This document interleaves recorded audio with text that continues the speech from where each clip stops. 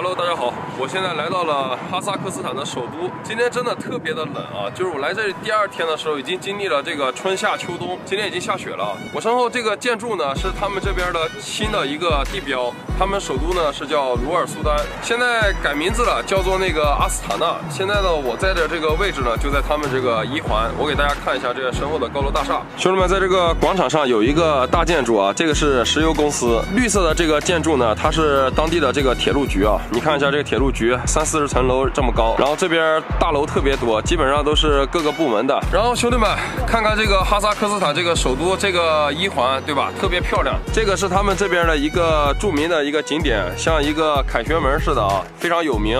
然后你看这大楼。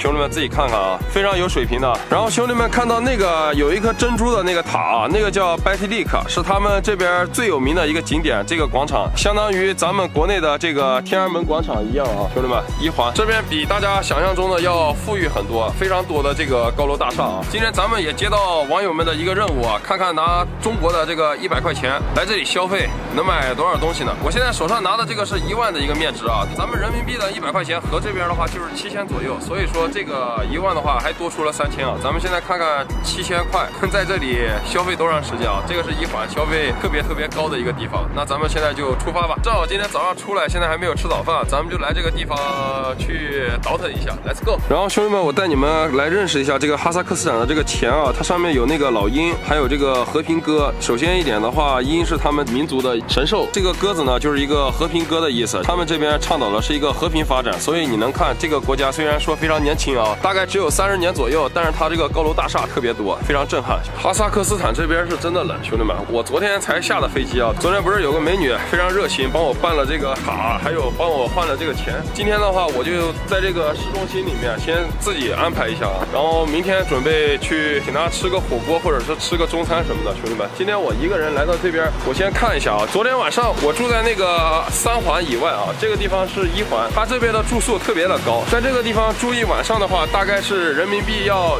1000到2000左右啊，也有更贵的。这边后面有一些餐厅啊，我就不去了，那边的餐厅太贵了啊，就是基本上吃一个饭的话，你没个200-300的话，你都不好意思坐在那里。咱今天这个预算呢是100块钱啊，又要吃早饭又要干啥，咱们得往那个远处稍微走一走啊，走到外面试一下。这个国家其实非常年轻啊，从它建国到现在的话，只有30多年的时间。然后呢，今年是开通了跟中国的签证，就是现在的话，我们来这个哈萨克斯坦是可以免签2个星期的啊，是今年7月份新开放的，就是中国人现在来这个哈萨克斯坦访问或者说旅游的话，可以2个星期免签，一年的话就是180天是可以免签3次，也就是42天。这个国家非常的漂亮，非常的干净啊。刚才问了一下这个 police 啊，在这个国家你随地吐痰的话会被抓到这个派出所，然后还会罚款，罚款的话是在那个几百块钱人民币左右吧，200-300左右。整个广场你看这地上也没有垃圾，特别干净啊。长相的话有跟咱们中国人长得一样的，也有跟这个俄罗斯人长得比较像的，然后这边俄罗斯人也比较多。这边人主体的这个语言呢是哈萨克语，还有这个俄语以及这个英语，就这些。现在是早上的8-9点，吃早饭的时间啊。兄弟们看一下啊，这边人都穿羽绒衣了。然后今天呢是我们国内时间10月2号啊。兄弟们，我们现在在去那个餐厅的路上啊，把这个100块看怎么消费完。你看这边大哥都喜欢开这个雷克萨斯啊，雷克萨斯是这边国民车，内有奔驰，还有这个老款的奔驰啊。这边开豪车的人也不少。前面呢有早餐店，现在我们就去那边去吃个饭，看看这个100块够不够啊。这边过马路呢需要按一下这个啊，按一下之后呢，它这个又亮灯，俄文的兄弟们 ，Press to go 这个应该是哈文，这个应该是俄文，然后这个是英文。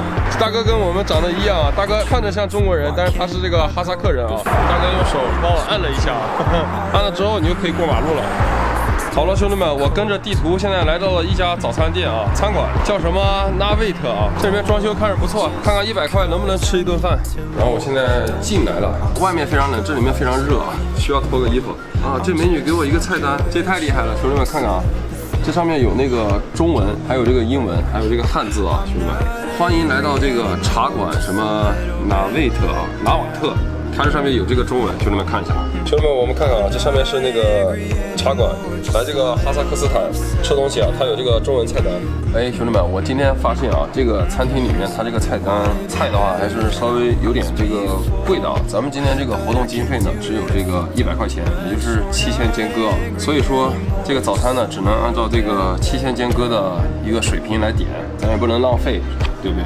我刚才看了一下这边的一个蔬菜沙拉，蔬菜沙拉的话就要50块钱人民币的。兄弟们看一下啊，3350间隔，这是一个蔬菜沙拉，50元人民币啊。咱们点这个，早上起来吃个沙拉，一个烤包子10块钱。这小馍馍这个一份的话也要10块啊。羊肉汤我喜欢喝，尝一尝他们这边羊肉汤怎么样？份羊肉汤就是1750间隔，合人民币的话就是25块钱，已经差不多了啊。就是一个羊汤，一个蔬菜，而这25块钱咱得挑一个这个主食。这有什么塔拉斯式马肉贝什巴马克。我刚才看了一下，问了一下服务员，因为他不会说那个英语，也不会说中语，我用那个翻译器跟他说，给我来一个什么特色菜、招牌菜。他说这个就是游牧民族，因为哈萨克斯坦是一个草原民族，他说这个是游牧民族非常喜爱的一个餐，它是一个自制的一个面片配那个马肉羊肉汤啊，所以说我可以把那个羊肉汤给取消掉，我就干脆点这个加那个蔬菜沙拉，一共是100块钱，搞定了，兄弟们，那就这个啊，这个完了，我不会说俄语，兄弟们，我要这个。我也不知道他在说什么，就这个刚好，活动经费是3500啊，有限制的啊。OK， 这个蔬菜沙拉 OK 了。兄弟们看一下这个餐厅的这个装修啊，非常精美，非常的漂亮。服务员穿的那个民族的这个服饰啊，我刚才尝试跟他们说那个英文没有用，说中文也没有用啊。他这个是每个来餐厅吃饭的人都会给你送一杯这个草原的这个马的牛奶，不是马的牛奶，是马的马奶啊，就是马奶。然后还有一个罩子，这个罩子我刚才用翻译给他翻译了一下，他说这个不是戴在头上的，这个就是把那个茶壶罩在上面的，很有意思啊，是一个帽子。这个是马奶酒，它不是酸奶啊，搞错了，兄弟们，不好意思，因为我这边现在为止没有用这个翻译啊，所以说在这边会发现这个地方有很多我不太懂了。这是酒了啊，果然是酒。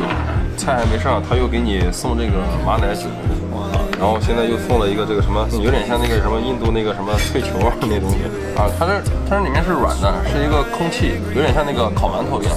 又是重新上了一盘这个菜啊，就是那个什么马肉，这个马的肉特别的酸，兄弟们，感觉像那个肉在那个柠檬里面泡了一样，特别酸。这一份的话是那个50块钱，然后再加这个沙拉，2个菜一共是100块钱，也就是今天咱们的活动经费就是100块钱就把这个早餐给解决了。它是有点就像那个面条一样，就是感觉跟我们国内吃的那个什么牛羊肉汤面一样啊。面条的话比较好吃，是那种甜味的。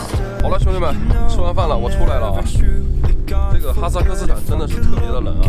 我给你们看看啊，我现在刚才花了1万，现在给我找了3000啊，100块钱吃早餐，勉勉强强吃得饱吧，吃了一个沙拉，然后吃了一个马肉面啊，100块钱没了。哈萨克斯坦这边首都的一个消费啊，挺高的，我觉得，尤其是在这个1环啊，确实高。明天的话，我会去那个老集市那边去转一转，兄弟们，期待我们下一个视频吧，我们再见，拜拜。